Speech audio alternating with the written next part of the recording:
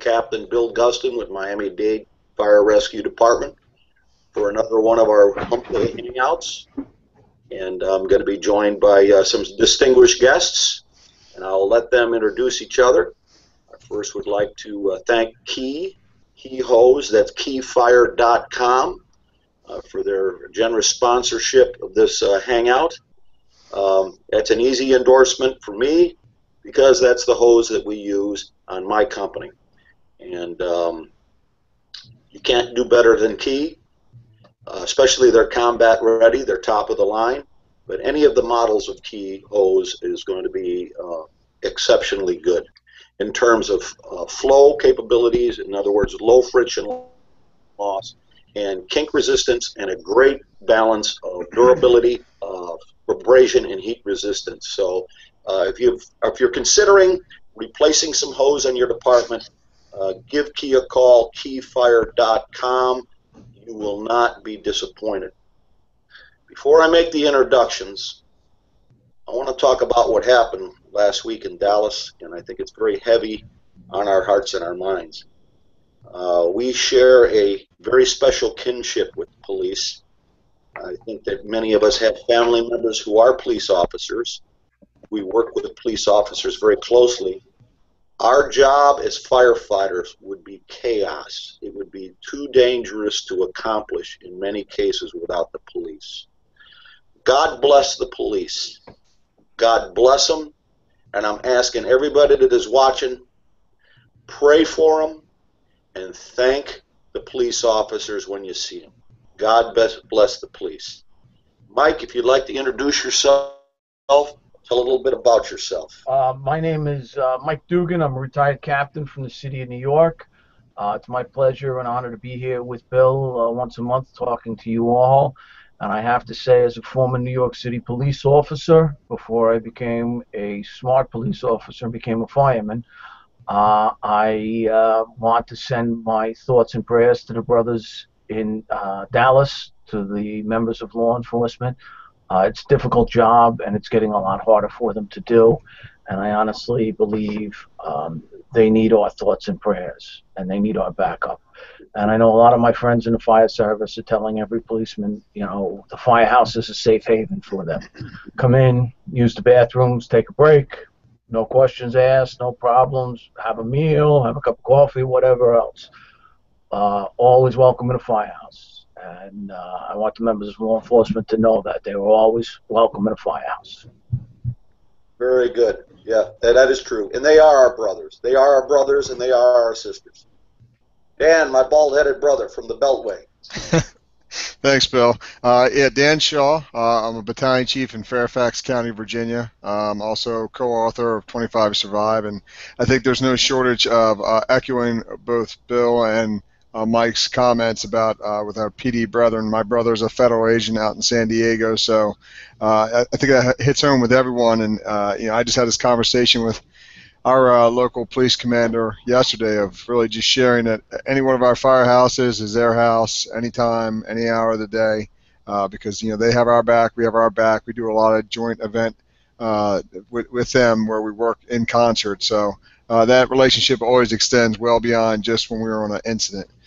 And it's absolute pleasure to be here to talk about what we're talking about today, and looking forward to it. All right, Clark, and by the way, Clark, I want you to introduce your partner as well.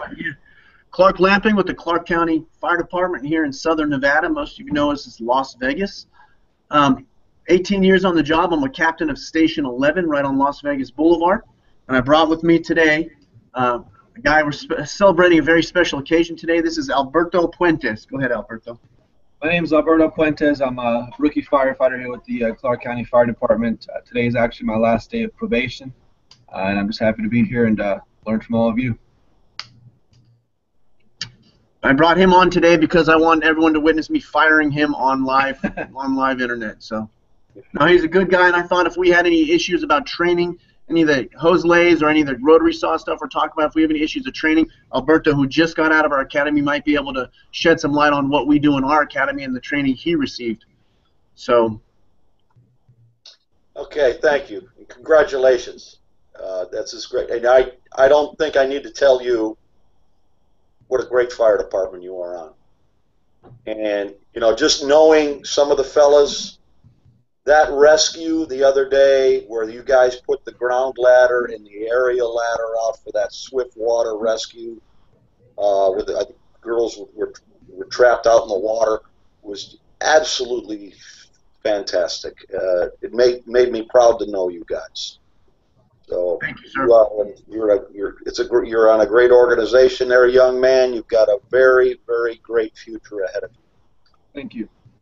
And then the oldest man in the room, second oldest man in the room, there, Bobby. Did you like to say a few words for us?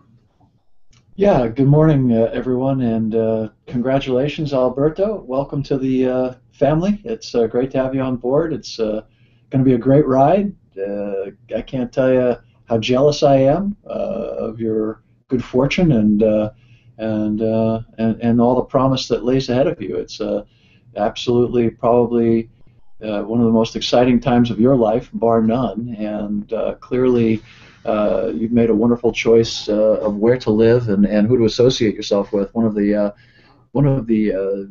primary things to always keep in mind is that if you esteem your own reputation, it's better to be alone than in bad company. And you've clearly made a great choice to be in good company by joining the Clark County Fire Department. Although I do have to question being on this Hangout as maybe a slight slip up there. To echo Bill and Mike and Dan and everybody else, unbelievable, just unbelievable tragedy in Dallas on Thursday evening. Incomprehensible to most of us who live and work and love this country and all its promise. Can't think of a more blatant assault on American values and a more heinous act. It's hard to conceive. So I echo everyone else. Thoughts and prayers with family and friends and the great city of Dallas and the entire nation as we come to grips with this just this horrific event and hopefully we'll not hopefully I know that we will rebound from it stronger and more united and more committed than ever to the great promise of this society of America. So that being said, Bill, let's talk about stretching short.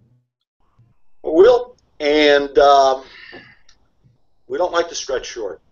And I think we've spent several hangouts discussing ways to determine how to locate the fire, determine how much hose we're going to need, what path it's going to take, and how many firefighters it's going to take to advance that hose and where they need to be positioned strategically on that hose line to keep it moving.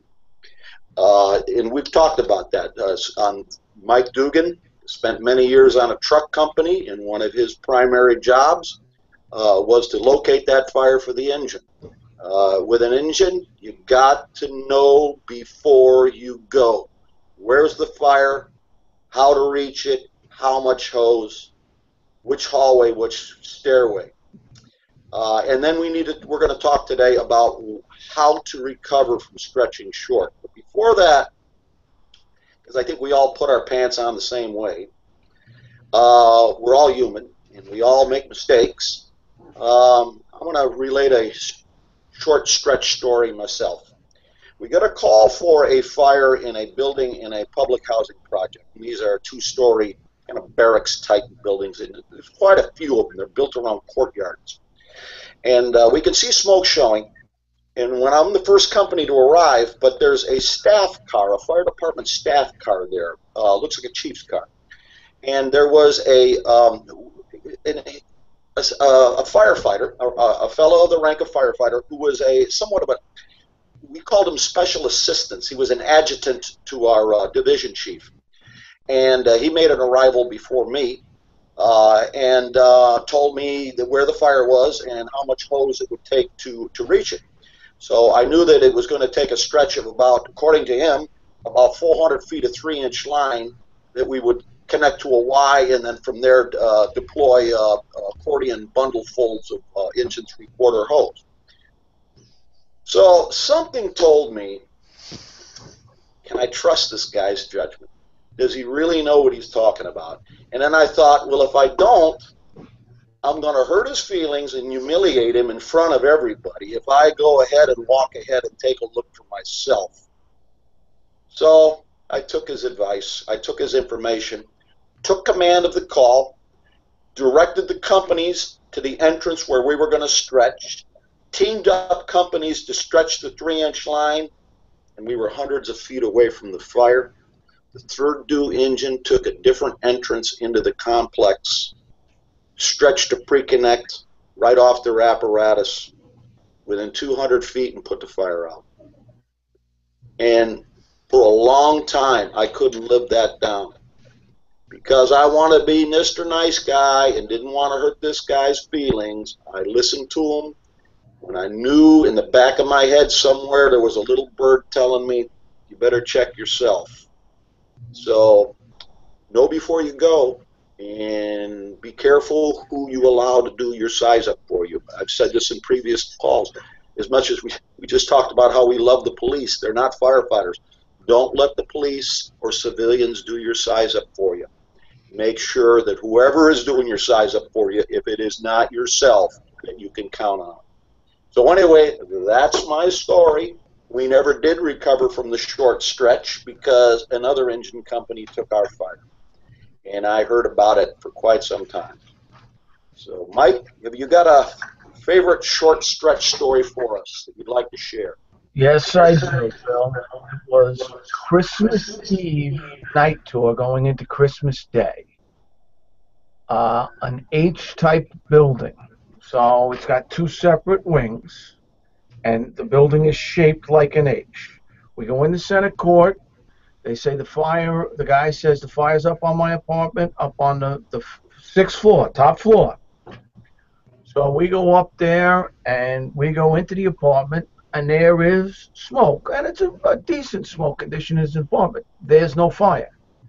Well, unfortunately for us, the engine has a brand new boss. And because it's Christmas Eve night tour, most of the senior men are home with their families and everything else. They stretch up the stairway behind us. We get there, and my roof guy goes up the other stairs, because they're opposite stairs in the wings, goes up the other stairs and says, hey, I got the fire here on the top floor in the back wing, not the front wing. Well, I come out the door, and I see the engine, got the hose in the stairs, and again, maybe not the smartest thing I ever did, but I took my company up over the roof, had the guy, is the door still controlled in the fire apartment? He goes, yeah. I go, okay. We came down the stairs to the fire apartment and did our job, and we got in first due. The engine was shut out. They stretched the line, they charged the line, and they packed the line. And they never squirted a drop of water at fire. The senior man working that night tour did not have very much time on it. Again, it was Christmas Eve. But the young men in the engine company and the new boss learned quite a valuable lesson about, wait. Even though it's wait until we know where it is. Unless you know exactly where you're going, unless you have one staircase in the building and you see smoke on the 5th floor, if you have multiple staircases in the building, do not commit until you know where the fire is. It's a lot easier for the truck to move if there's a mistake made to get down and go back up someplace else than it is for that engine company with that hose line. Yeah, and it is know before you go. And it takes discipline on the part of your crew, and it takes leadership on the part of the officer, and it takes self-control, mental toughness. And it takes practice, learning how to do it right, teaching you guys when you make a mistake, own your mistakes, and teach you guys what you did wrong, how you made a mistake. Yes, that's important. I know that when I make a mistake, I sit the guys down the next morning at morning briefing, right before breakfast, and say, "Hey, listen, I'm very quick to tell you when you screwed up. I'm going to tell you I screwed up on this, and this is what I did wrong. And when I get an opportunity, if ever to do it again, this is what I'm going to do different." So you learn from your mistakes, and you make sure your crew learns from your mistakes and call it out. If you have a group of young guys, they're following you. They'll follow you anywhere. And they either don't know that you made the mistake, or they're too polite to tell you that you made a mistake. So you're not doing these young guys any favor by screwing up and then trying to cover it up. They'll learn from you, and they'll end up repeating that same bad behavior. So, see, Clark's muted? Or Dan, you want to go ahead and go with your short stretch? Sure, absolutely. Here I think we go. I think we all have a commonality there. They all seem to be these multiple family dwellings, these garden-style apartments. But I feel pretty fortunate that the shortest and most embarrassing stretch I ever had was the first fire I ran when I was in Howard County, Maryland. And the hardest transition was that I was stretching like I was still operating on a sterile training ground of the fire academy and where we practice. That's why I applaud, as a sidebar, a lot of these academies you see that put in these obstacles in front of their burn buildings and different things, so it becomes more realistic for that trainee probie to transition into the reality of what we face in our garden apartments and residential structures and such to overcome that. And so I was really focused on the speed and not so much the execution and implementation of the hose line. So as soon as we pulled up, 4-story garden-style apartment, typical in the East Coast and or in this region in the Mid-Atlantic. And there was 15 cars parked in the parking lot. There was a row of trees. There was a fence leading up to it. There's a door going to the enclosed stairwell. Fires on the 3rd floor. So of course, in my mind, I'm all about the speed. It's the speed of what we've been working on the entire time. So as soon as that rig is coming to a stop, I'm off the thing like a rocket. Take the line off the rig. Start making the stretch of a 300-foot line. I think it was 300-foot line to make it up to the 3rd floor. I almost guarantee I caught every tire in every car going up the parking spots. I was jamming hose lines underneath there. Probably yanked that thing around every tree I could find. I was convinced I had chalked that door as I went through it, but I did not. And as soon as I made that 2nd floor, that's when I started to pay attention to my surroundings and recognize I really had nothing on my shoulder really anymore. I became incredibly light. And just about that time is when that line, as I can only assume, is when that door closed and the entry level on that line, that thing yanked off my shoulder, and I watched in slow motion as the nozzle went up in the air and fell right down the well hole. And just about that time, as a savvy officer who's 20 plus years, taught some of our firefighter 1 class, comes up, out of breath, panting, just for him to see the look on my face, and I see the look of disappointment on his face of, why are you running? And now we have to make up for all this. And it really goes back to, I wish I could remember where I read it. It was a quote or a reference to leadership, and you talked about hose line leadership. It's something we often underestimate, is and understand in leadership that 5% of leadership is really just the articulation of the order, and 95% of that is the implementation and the execution and completion of the order. And I was focused solely on the 5%. The order is to get that line up there, and not really in the process to get to there. So much to what Mike was saying, I always like this with one of our fellow instructors at Traditions always says, Sammy Hiddle, is that there's a difference between drilling and training. I was trained well. I had not started drilling on the fine intricacies of estimating the stretch and knowing that parking spots are 10 feet long, so you can figure out how many cars will tell you how long the stretch is, and making sure you're not, almost like if you're a tillerman, you're not outrunning your tillerman with your tractor. I had to go the same speed as my backup man, but my backup man couldn't catch up to me. And so, it ended in a significant failure of not getting the line in place. And fortunately, because what I love about the engine company, the team concept, the 3 other guys picked up my failures and were able to execute. And it was a good life lesson. Like I said, I was very glad it was the first fire I ever ran as a very young firefighter. But that's stuck in my mind for until today. Still the same exact lesson I think about every single time, because we are human and we do make errors. So really focus on that 95%, which is the execution and completion of that order is really key, and the manner in which we get to that point. Now, Dan, you made a good point that there is a difference when you really look at it between training and drilling. And I think that one of the leading reasons for stretching short is that we have so many firefighters that train and have been trained in a training tower. Training towers don't usually have hallways. I'm very proud to say my department's training tower does have hallways. But in a training tower, 2 or 3 lengths and boom, you're there. 1 length for the floor below, 1 length on the stairs, and 1 length right there at the fire landing. Boom, you're there, 3 lengths. Well, you keep doing that over and over and over and over again, and if you predicate your standpipe stretches on 3 lengths, you're more than likely going to come stretch short on a real fire. When we drill in the parking garage across the street at the rapid transit station, because we can simulate hallways. We can simulate long stretches. Can't do that in a training tower. Well, and to your point, Bill, I mean, if you look at like training tower designs, I mean, think about most people's training towers. How wide is the stairwell? I know the ones we have, you could bring a baby grand down that thing. Yeah. But what's the reality in the places we run? You put 2 firefighters side by side, and then throw some smoke and superheated environment, and then these 2 yelling at each other because they can't understand each other, and now conditions are changing, and that's the reality of you're going to come up short because now you can't even see the hose line you have. You better estimate the stretch properly because you have that institutional knowledge of your first due area. But yeah, you're exactly right. I mean, that real segue is training is the imprinting of that skill set, and then that drilling is just hammering down and getting the sets and reps, and then start increasing those stressors so your environment that you're drilling in is matching the environment you're going to go to.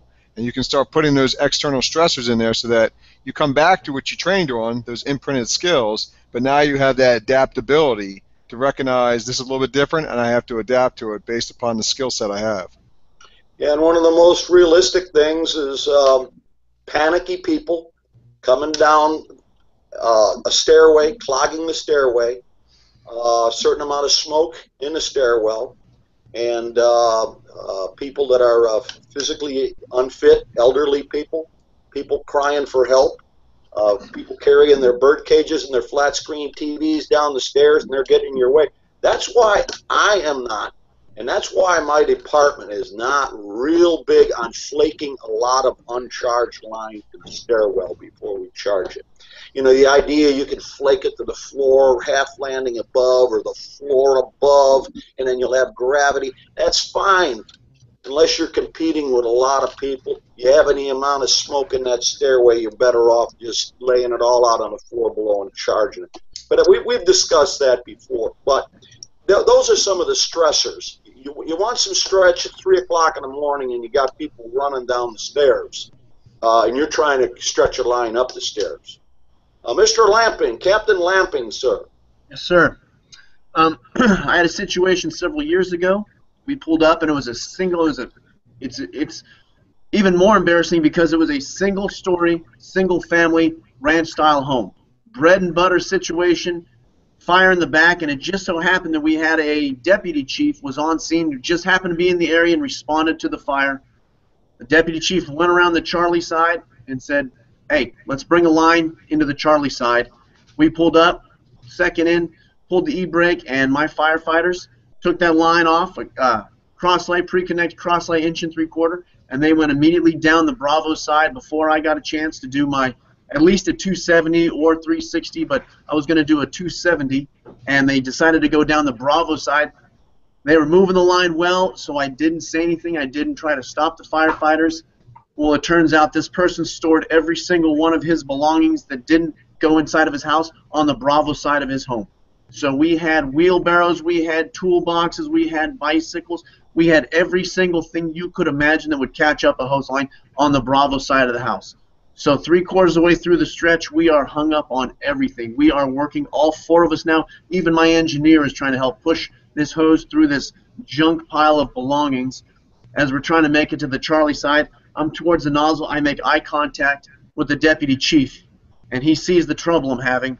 And so his next call is, next company in, bring me an 1 3/4 down the delta side of the structure, please. The delta side of the structure had a basketball court on it, concrete, wide open stretch. Company follows us up, pulls in, and takes their 1 3/4 right down the basketball court, no obstructions, all the way to the Charlie side, and starts putting water on the fire. And the division chief, or the deputy chief, was a friend of mine. I've got a lot of respect for him. He didn't mean to embarrass me over the air, but it was absolutely embarrassing when he gave us an assignment and we couldn't accomplish the assignment, so on the air, he was forced to give that assignment to another company. I placed all the blame on myself. I did not do my due diligence. I did not do my 270 observations, so it was all me. I should have stopped the hose line. I should have told the firefighters to wait. We had some young guys, really, really aggressive. I should have told them, stop, let's take a look before we start running hose. I did not do that, and it was, again, just like everyone else said, it was embarrassing, and it was a lesson for me, absolutely. We no longer run off the engine with hose before we take a look at what we have. All right, Alberto, I've watched many a YouTube video on your training. First of all, training in 120 degrees is a challenge in of itself. So I know that you do scenario-based training. Can you bring something to the table? Did you make a mistake? Were you part of a mistake while you were in your training? And how did you learn from that mistake? Well, sir, we definitely made a lot of mistakes during our academy, and I think that's one of the best ways we learned is through our mistakes. You know, you learn about what you do, and you definitely learn from them. With regards to the subject we're talking about today, stretching hose lines, we did train on a tower-style, a burn tower, so there wasn't any hallways as you were referring to, and we still made a lot of critical mistakes. It has 2 or 3 rooms on the first floor. When we stretched, they did try to make some obstacles for us before we got to the front door. And a lot of us did get hung up on that. So we definitely came up short a couple of times with those obstacles being in our way, but we definitely learned from and overcame those challenges. And now we know to definitely wait for instruction or make sure we have a clear picture of where we're going to go and advance that hose line. How old are you, Alberto? 24, sir. You know, I hear a lot of talk about, the younger generation, the millennials, and I think we're painting with a broad brush. We say, well, they don't have the skills, they don't have the character. I reject that. I have a son that's 31 years old. I work with guys that are in their 20s, and they're every bit as good a character of a man as my dad was, as I was at that. In fact, they're better firemen at their stage in their career than I was at that stage. And I think we've got a lot of good people. And I think you're looking at Alberto's one of them.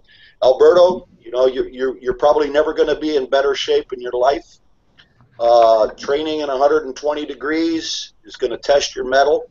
Obviously, you passed that test, but your career is just beginning. And I hope that you, for the rest of your career, keep the fire service in your heart and in your head, because it is more than just a job. How about this Halston, or that Halston guy? Halton. I'm sorry. I thought it was that.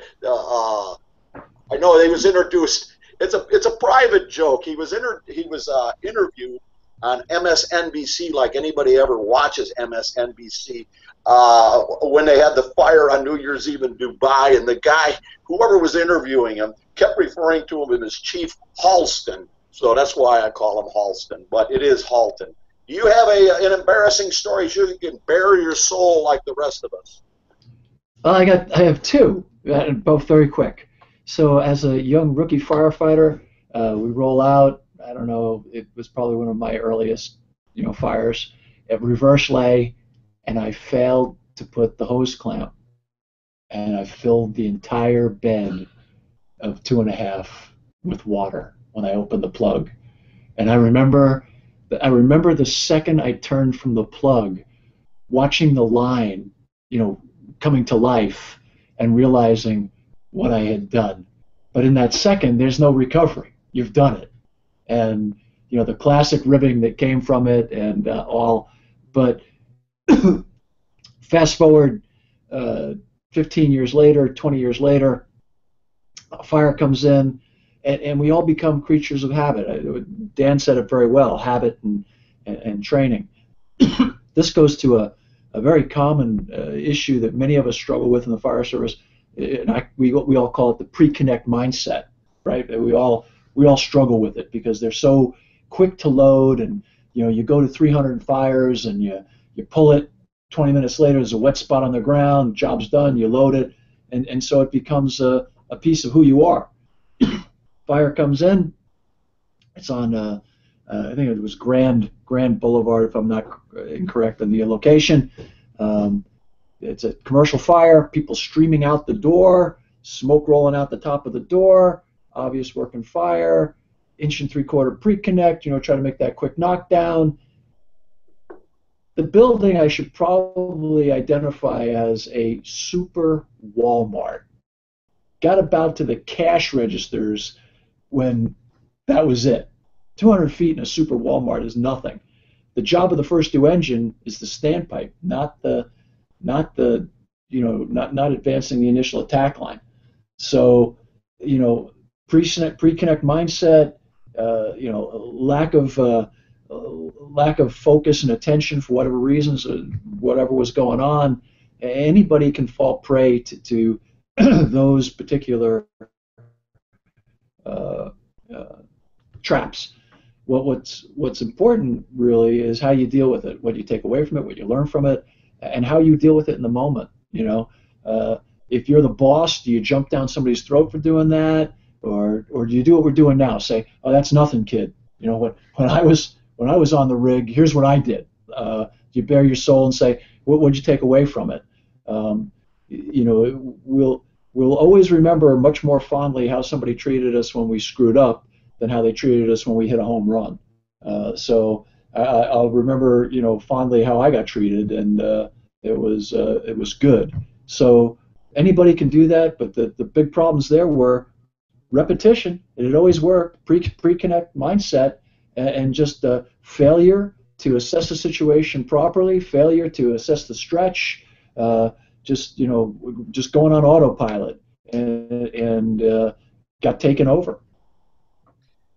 Boss, you mentioned something, and it's actually one of the steps to avoiding stretching short, and that is when you're stretching a hose line into a commercial occupancy, the front entrance or the address entrance a lot of times is not the shortest way to the fire, and it's not the safest way to the fire. And if you take a look at some of these NIOSH reports and you look at the route that some of these hose lines have taken through turnstiles of a grocery store, in and around tables and chairs, and like a serpentine, and then eventually get to the fire. And remember, the deeper you go in, the more hose you're going to need. The further you are away you are from your means of egress, the more air you're going to use, the greater chance you're going to be separated from your crew, or you could be caught in a flashover or a backdraft. So in a commercial, there's a good chance we're not going to be taking that hose line in the front entrance door. I want to remind everybody that we're being sponsored by Key. When you do get an opportunity to try the Key, do not rely on theoretical coefficient hydraulic calculations or something that you're going to find in a book or a chart, unless it's specifically for the Key combat ready hose. Otherwise, if you do, you are going to terribly overpressurize the line, overflow it, and it will be hard to manage. For case in point, I happen to know that Key Combat Ready in a 50-foot section of 1 3/4 has a friction loss of 25 psi per 100 feet at 185 gallons a minute. Now, if you take a look at if you figure that out by using a coefficient mathematically, or if you figured out that friction loss based upon a generic hose from some manual or slide chart, you're going to be grossly overpressurizing that hose line. So and the thing about you get the argument, well, if we don't pressurize the hose line sufficiently or at a high pressure, we'll have kinks. That's not going to be the case with the key hose. You're going to have to really make an effort to kink that hose. So I can't swear by it enough. You actually have to go out of your way to try to kink key hose even at low pressure. So I want to say something else here too. I want to give a shout out to my department, Miami-Dade Fire Rescue Department. We've recently produced 2 training videos that are on the fire engineering website. One was on fireman service, produced by my dear friend Captain Mike Posner. Just scratching the surface. It's kind of like a training minutes, about maybe a 4 or 5 minute video on the utilization of fireman service for the Phase 1 and Phase 2 elevator operation. The other one is a very impressive video on post-traumatic stress disorder. Very intelligently done, very professionally done. I'm very proud of my department for doing these things, and I encourage everybody to go to the fire engineering website and avail yourself to those videos. Now, now that we've talked about stretching short, and we talked about avoiding stretching short by knowing where we go, maybe not taking the closest, the door that is the main entrance, if it happens to be a commercial. Let's talk about recovering. The way I look at it, there's 3 things you can do. You could be honest, and you may have to get on the radio and say, hey, I blew it. I can't reach the fire. Another company's going to have to stretch and just set down the line and go help the other company. The second is extend the hose from the source. In other words, a standpipe outlet, a Y that is out in the clear air or on the floor below, or the discharge of the fire apparatus. That's one way, at the source. The other is at the nozzle, and you would utilize a breakaway nozzle where you could unscrew the tip, have a half thread. You could add some hose. You could use an increaser that would be 1.5" female by 2.5" male if it happens to be 2.5" hose. There's different ways of doing this. Just unscrewing the nozzle and adding more hose. I think it's important for firefighters to have the skill of adding hose at the nozzle and adding hose at the source, but even more important to recognize the conditions when each one of those tactics is indicated, and conversely when the other opposite one could be dangerous or very ineffective. I'm not a big fan of extending hose at the nozzle in an untenable atmosphere. I know that there's advantages to that. I know that there's a lot of people who teach that. But that idea that you're unscrewing a tip and you're trying to screw something else back on, it's just something I'm not comfortable with. Adding it to source or in clear air, yes, it's going to take you more people to advance more hose. Again, yes, it will. You'll have to reposition your mules on the stairs, but the advantage is that you can see what the heck you're doing. Regardless, you're going to be shutting the water supply off to that crew, so it's incumbent on that crew to put themselves somewhere in an area of refuge. And it also is incumbent on us to practice the methods and how quickly we can deploy that. So that's just a couple of thoughts on my part. Mike, what are your thoughts on extending a hose line? Before we get to extending the hose line, Bill, I just want to make something just so all of our listeners have a thought process here. In the FDNY, and again, it's the FDNY, you are not allowed to stretch 1 3/4 inches into a commercial building. Okay? You're going to go with the 2.5 inches. For a store, a taxpayer, or something else, you're going to bring big water. Okay? Because, again, there are a lot of places that are pre-connect. They're married to their pre-connects. We are not. We use breakable lines depending on where we go. Every line is a static line depending on the how many lengths of 1 3/4 are the lead lengths, and then it's filled out with 2 1/2. We do not ever bring an 1 3/4 into a commercial structure. We are going to bring that 2 1/2, and it's going to be a blitz line that we will break when we have enough hose line to get where we've got to be. And again, we're not going to stretch before we get there. So it's real important that we understand that. Did they have a fire? Okay. I got distracted there for a minute. Full disclosure, to back up Mike's comment, we had the same exact policy. Well, fellas, one of the worst tragedies in the history of this fire service that happened in Charleston, South Carolina. And I am not demeaning that department at all. They've made some huge advances, because the fact of the matter is at that time, my department and a lot of departments would have done the same thing. But being outrun and outgunned, and we have there's still many a department that fights every fire the same way. They pull up, they pull a 200-foot pre-connected 1 3/4 line and start operations off their booster tank. And you know what happens?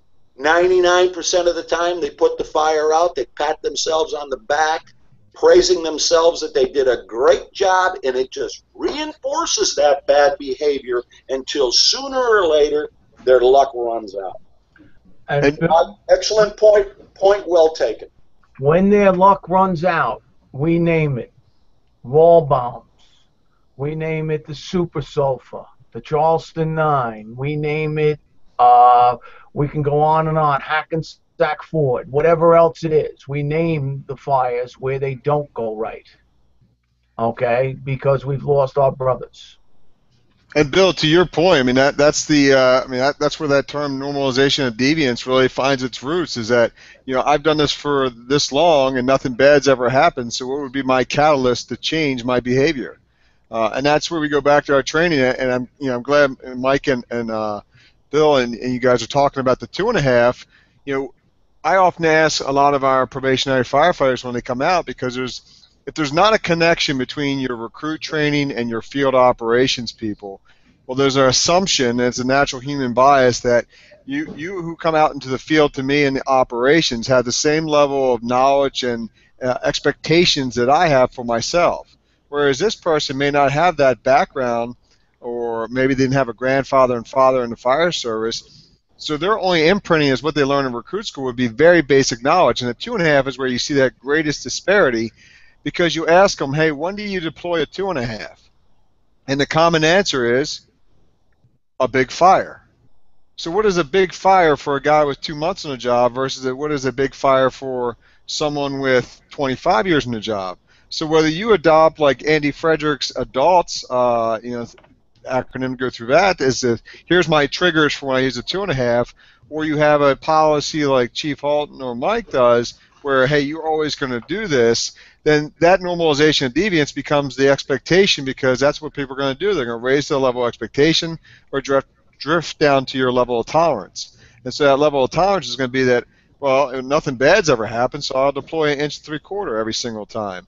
So, you know, a lot of that goes back again to learning from those fires Mike just talked about and looking at those key points and saying, these weren't bad firefighters. These are good firefighters that made one bad critical decision, or someone made a bad critical decision.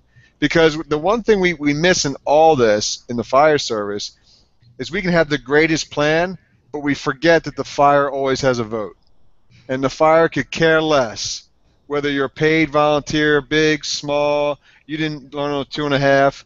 And we have to always have that adaptability and be efficient in the way that we adapt to challenging that fire, because it doesn't care.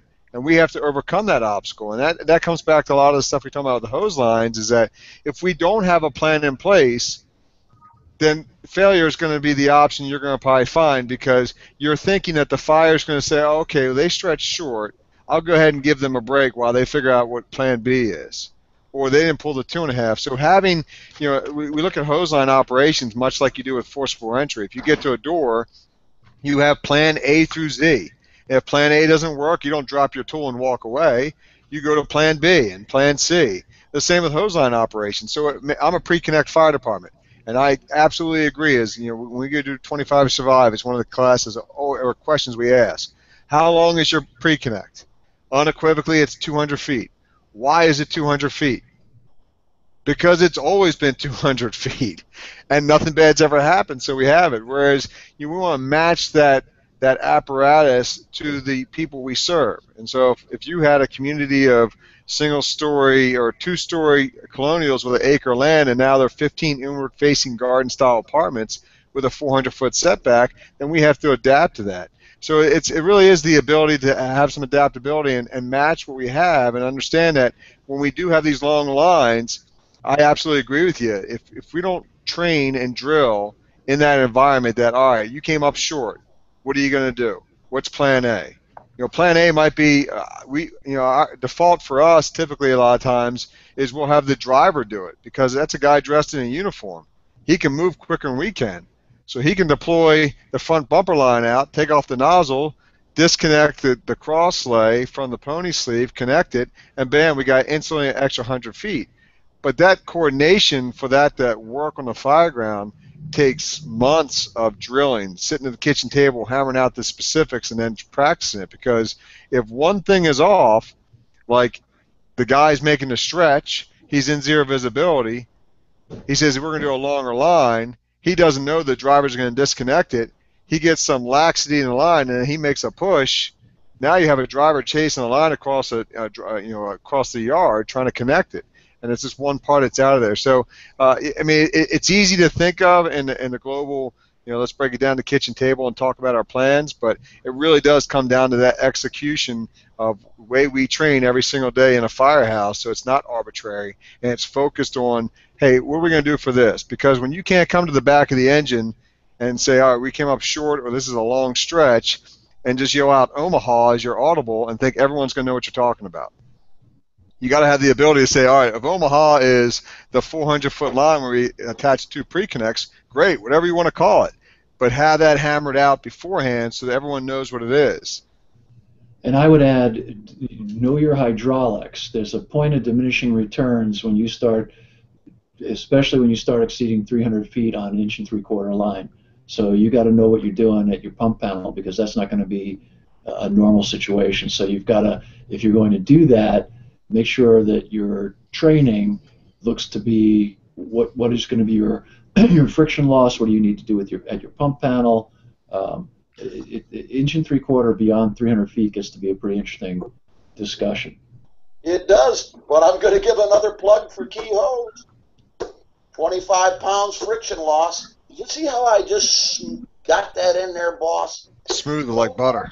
Real smooth. 25 pounds friction loss. Remember too, and my friends at Key will back me up on this, every hose is different, so make sure you check your liner. Make sure, don't go with somebody telling you 25 pounds or 35 pounds. Get out your flow meter, get your pitot gauge, calibrate your flow meter, put it on the intake side, flow your lines, make sure you know flow is what's important, not pressure.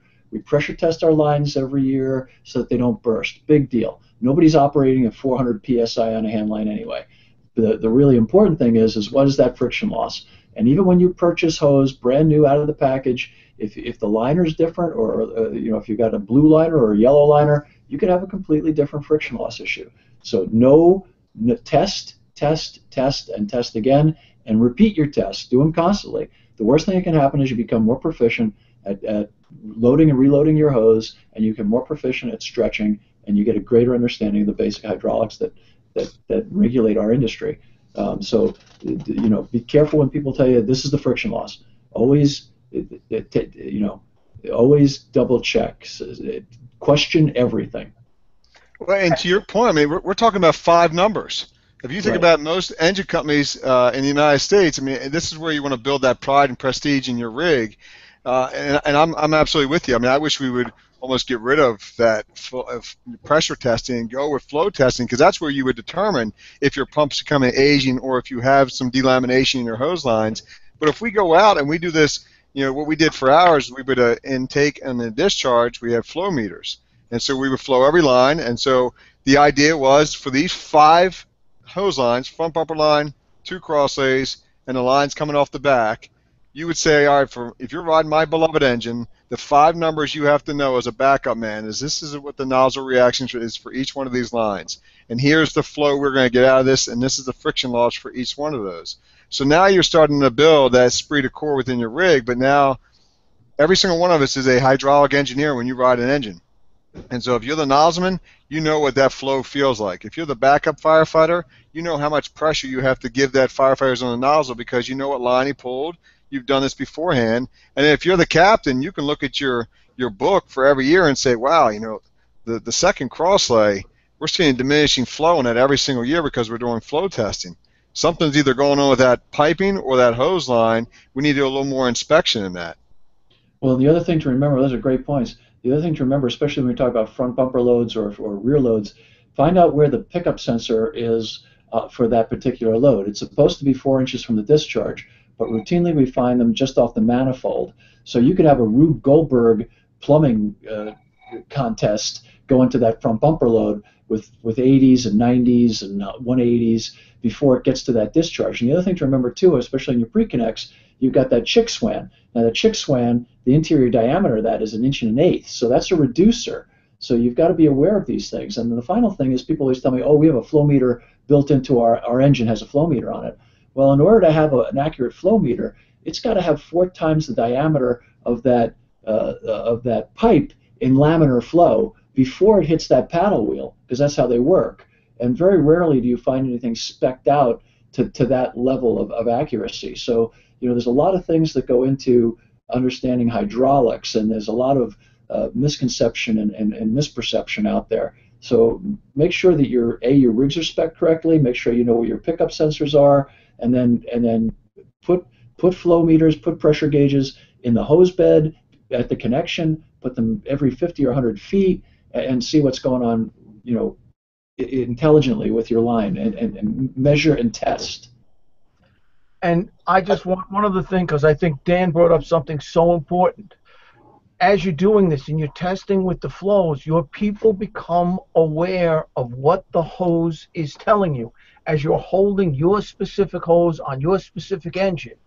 And now that nozzle person, the backup person, will say, we don't have enough, we're not getting enough water yet. There's something wrong because I do not feel the same thing I've always felt. There is a kink, there is a door closed on the line, there is something wrong here. And they can communicate that to the officer and to the pump operator. Mike Dugan, I am a big fan of inline gauges, but if I will take the opinion and the judgment out of an experienced firefighter on my nozzle, if I'm telling him, okay, you're good, we're at 110 psi at the inline gauge, and he's telling me we got a crap screen cap, I'm not going to tell him, well, we're reading the right pressure. Negative. We're going to do whatever we have to do. First thing we're going to do is we're going to look for kinks, and we're going to look for if there's a door closed on the hose. Another point I wanted to make out is, and this gets back to some of Bobby's points, know your flows. Determine your target flows. I wouldn't, for an interior firefighting, I wouldn't go below 150 gallons per minute. My department is 185. Determine that based, of course, on your nozzle, your friction loss in your hose, and your target gallon per minute. But also, once you've done that, and once you've determined that, then I want you to take and put a 90-degree kink in that hose line and see if that target pressure gives you some element, some degree of safety in terms of flow.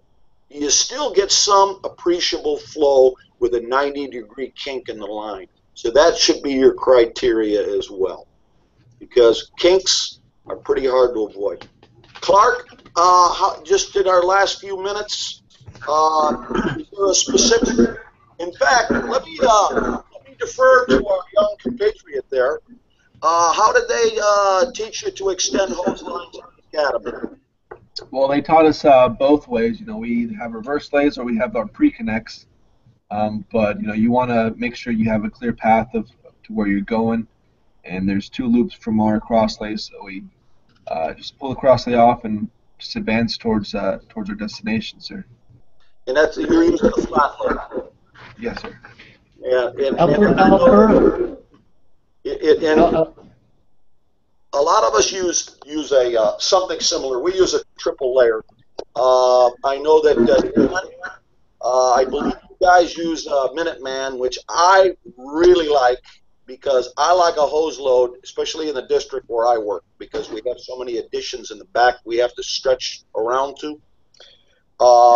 I like a hose that plays off your forearm or off your shoulder. You just have to know your limitations.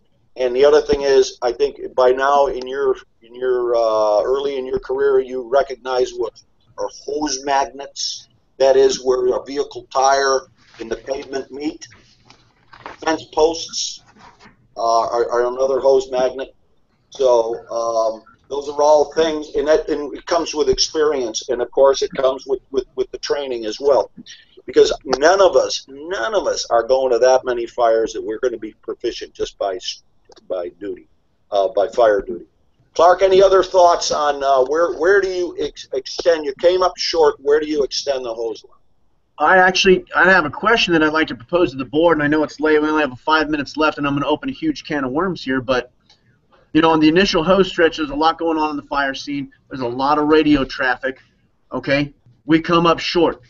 How difficult is it for us to communicate via the radio that we're short and we need to implement our backup plan if we have a specific backup plan? How are we going to do it? In my department, it's going to be impossible if I'm going to get on the radio and try to give specific instructions on, I need you to shut the standpipe down, I need you to give me 100 extra feet on the standpipe so we can extend that, or I need you to bring me up 100 feet of dry hose to the nozzle we're going to connect it. That radio traffic is not going to go out in the initial stages of a fire attack on my department. The radio is too busy. I'd just like to know what we're doing in Miami, what we're doing in New York, what we're doing in Virginia to come up with a plan. Is it a specific plan like Chief Shaw said? Is it Omaha and everyone knows what Omaha is? Or are there different variations of Omaha? Can we do this without talking on the radio? I would be real interested. We might have to do this next month or so, but I would be real interested to see how we implement this plan in not only low visibility, but with very little radio direction. What do you think, Cap? Yes, and here's the other thing. You know that a hose evolution is going south. When you hear radio traffic such as, we need more hose, we need more hose, at the height of all the radio traffic and the hose line is not getting to the fire.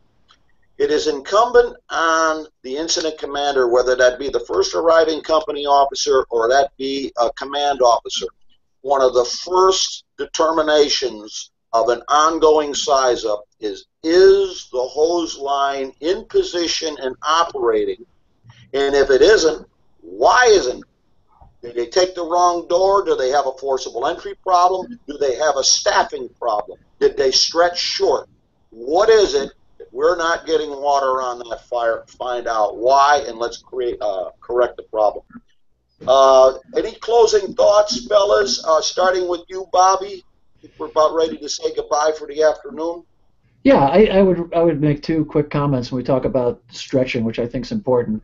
One is that if you are going to extend a stretch, try to put a bigger line on, go with the 2.5 and then take it down your 1 3/4. Secondly, if you want to read a really great piece, old piece, but still a great piece, it's called The 2.5-Inch Hand Line. It was by Andy Fredericks. You can go to fireengineering.com, put it in the search engine, and pull up probably one of the best articles ever written.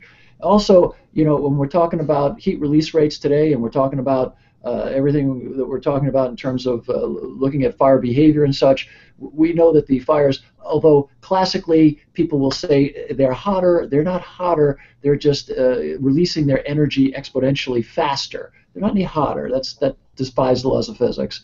But they are growing and releasing their energy much more readily. So it would be incumbent upon us to remember that although a target flow rate of 150 or 180 gallons a minute is great, with our 2.5-inch line, we can target a flow rate of between 250 and 325 with minimal effort and not that much more effort, and obviously much more effective against today's modern fire behavior. And boss, there's another point: the reach. You don't have to get nose to nose with the fire on a commercial paint and body shops. You operate the thing right at the overhead door. You can operate it from a flanking position. You don't have to get inside near the fire, inside the fire building. You can knock down most of the fire right from the doorway because of the reach with 2.5. Mike, go ahead. Go ahead. Well, I just think the one thing, just to talk to about what Clark said about stretching short, in the city of New York, that's an urgent message. It's not a mayday that a fireman's in trouble, that we have a problem. That's an urgent message. Loss of water, stretching short, problem getting water on the fire.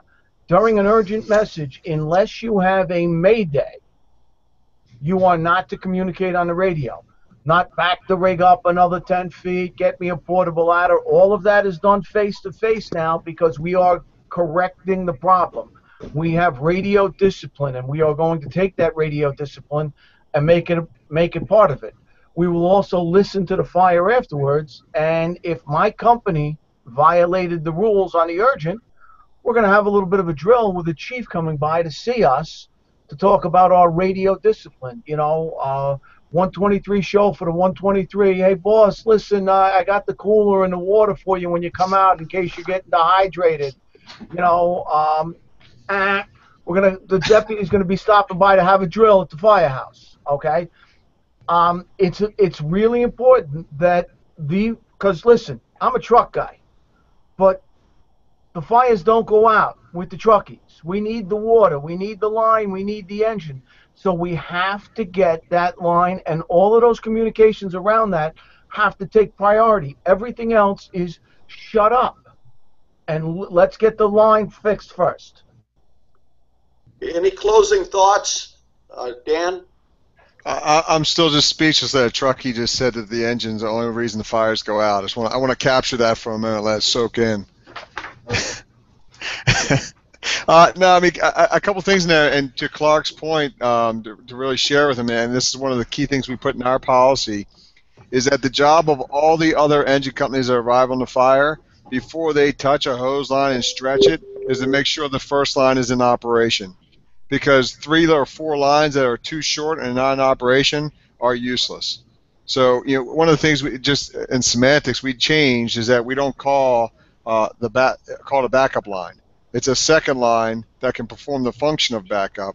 Just a change of words, but it's really to start hammering in and get that imprinted in the guys to understand is that is a hose line that may perform as a backup function. So that's one of the key parts. And to a point that Chief Halton made, I think is excellent, is that we should always, as engine company members, especially when we're talking about in anything we do, as we talk about this generational change, is that you are responsible for leaving a legacy, and you're responsible for educating that next generation. So always challenge those conventional thoughts so that you can understand and educate the why of what we do. Because if we don't, then we'll have generations that have no idea why we do this. And a perfect example of that is to use the other Y word, the WYE, in our hose line operations and challenge that conventional thought of why do we use these all the time? Because we always have, and that's a whole nother conversation that I think is fantastic. And, I'm a big fan of getting rid of those, but that's my own personal thought. And really what it comes down to is, the judge of our character as an engine company member really is how we act in that face of adversity and when we have a failure. And we understand that failure is not an option when, just like Mike said, the engine has to do their job or the fire is not going to go out. So it's your ability to be able to face that adversity and be adaptable and how you're going to overcome that. Well, Mike Dugan, you were right. We did not touch on saws. We're going to touch on saws next month, and if we don't get to it next month, there's always the month after that. There's no limit on this, and I think we talked about a lot of engine stuff in here, and because there is a lot to consider with engine company, and this is why we have a diverse group with diverse points of view. Alberto, God bless you, my son, and the best of luck to you. Remember, keep fire in your head and in your heart, and stay safe in this most honorable profession. And remember, Bill, we will be visiting the Key Fire Hose facility in Dothan, Alabama, to celebrate the birthday of one of America's greatest firefighting icons. We'll be having cake and ice cream, and we'll be bringing him in a wheelchair because he is 6 months older than me and Right. highly debilitated. And, well, can I ask you this, boss? Can I wear my birthday suit for that live? Yes. That might not be very easy on the eyes. Hey, I want to thank our sponsor, Hose. I'm looking forward to in October coming up there and see yeah, you dirty dog. And in October and seeing your folks and seeing how I've been using your hose for years, and I'd like to see how you make it. And so we're looking forward to that. So until next month, everybody stay healthy, stay hydrated, stay safe, and remember, say a prayer for the police, and when you see a police officer, thank him for what he does or she does. So until next month, stay safe. Thank you.